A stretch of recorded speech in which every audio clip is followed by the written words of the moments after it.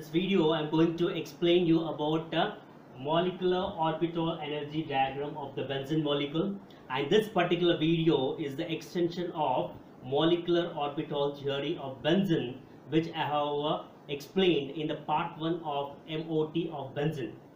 So before going to watch this particular video, please do watch that video. In that particular video I have clearly explained about the basics which are required to draw the molecular orbital energy diagram of benzene molecule. So let us try to recapitulate. What are the basics. So basic relation I gave to you, right? So basic relation between the node and the energy. So that is the one which is the driving force in order to draw the molecular orbital energy diagram of any of the molecule. That is, node is directly proportional to energy. The node is the one which decides the energy level of the molecular orbital. And node is directly proportional to energy. And as we move up, what will happen to the energy?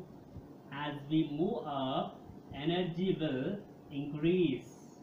As we move up, energy will increase.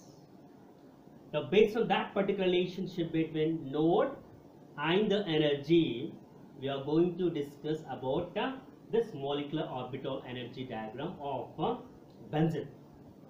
And if you are not going to watch that particular video, so definitely there will be a lot of ambiguity in this video, right? Okay, now already I have explained in the previous video that the benzene molecule comprises the 6 pi electrons, means the 6 p electrons, because the 6 pi electrons are a part of 6 p orbitals of the benzene molecule, hence p electrons, hence 6 p atomic orbitals, hence 6 molecular orbitals. Now these are the 6 electrons. Now this is the non-bonding line. This is the non-bonding line. And whatever the molecular orbitals which are being placed, which are occupying the lowest energy level of non-bonding line or bonding molecular orbitals, and whatever the molecular orbitals which are occupying the highest energy level are called as anti-bonding molecular orbitals with respect to the non-bonding line. So accordingly, whatever the bonding or molecular orbitals which are below the non-bonding line are bonding molecular orbitals, and whatever the molecular orbitals which are above the non-bonding line are anti-bonding molecular orbitals. Now this is one of the molecular orbital of the benzene, which is labeled as psi1, and this is the second one which is labeled as psi2. This is the third molecular orbital of the benzene, labeled as psi3, fourth labeled as psi4, fifth labeled as psi5, and sixth is labeled as psi6. Now the psi1 molecular orbital is occupying the lowest energy level. It is occupying the lowest energy level means what? The number of nodes present in it are 0. That is, there is no node in this particular molecular orbital which is occupying the lowest energy level of molecular orbital energy diagram of benzene molecule, because node is directly proportional to energy.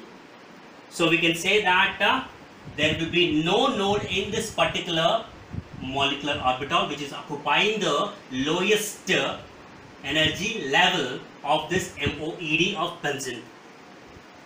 So now let us try to write the lobes. Let us try to write the lobes.